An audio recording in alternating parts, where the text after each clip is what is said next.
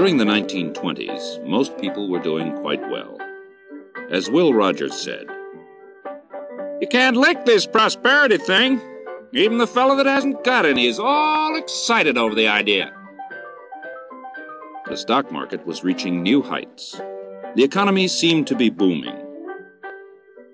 When Herbert Hoover became president in 1929, he claimed that "We in America are nearer to the final triumph over poverty than ever before in the history of any land." But within months of this optimistic boast, panic hit Wall Street. The American economy sank into the worst depression in modern times. Thousands of businesses failed. Bank failures wiped out the lifetime savings of millions of people. And farm income declined disastrously. Millions lost their jobs.